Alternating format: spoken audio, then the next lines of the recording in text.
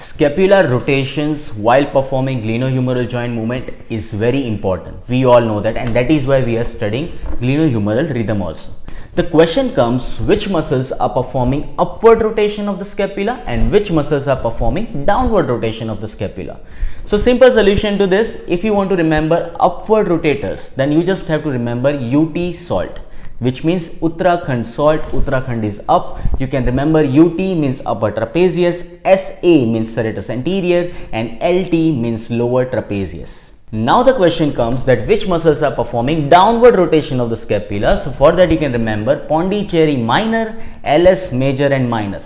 Pondicherry minor means pectoralis minor, LS means levator scapula, and major minor means rhomboides major and minor.